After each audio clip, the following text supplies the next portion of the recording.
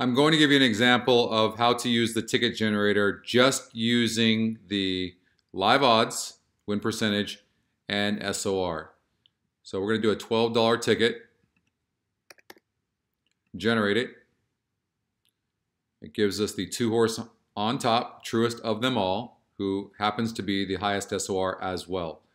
Getting bet 4 to 5. So obviously this would be about 2 or 3 minutes before the race. This has already gone off this race. And so we can see that the 2 horses getting some love. It is an underlay. The other horse getting some love is the 6 horse. And the system is only using the 6 for third. But considering that betting, I would probably put the horse in the second spot. The system is using the 7 horse in there. 2% number. But the system seems to like the horse, so I probably wouldn't, in the third spot, I probably wouldn't leave that horse out. If that was in the second spot, I might. But in the third spot, almost anything goes. A lot of times, the favorites will duel, and they're trying to fight for position early because they can. And then a lot of times, the big long shot just comes up and gets up for a piece. So that can happen with a horse like the 7. It certainly can happen with any of them.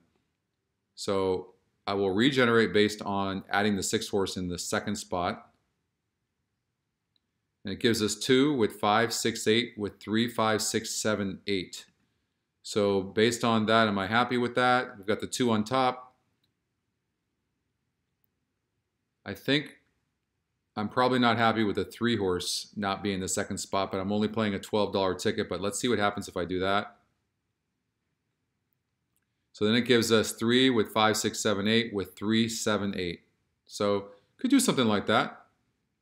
It takes out some of the other horses in the third spot, but that would be an example of something you could do just based on looking at the live odds and looking at the win percentages. And the results came in 2, 6, 7. So in this case, we would have hit that for $147.40. So that's one way of playing a trifecta with the live odds.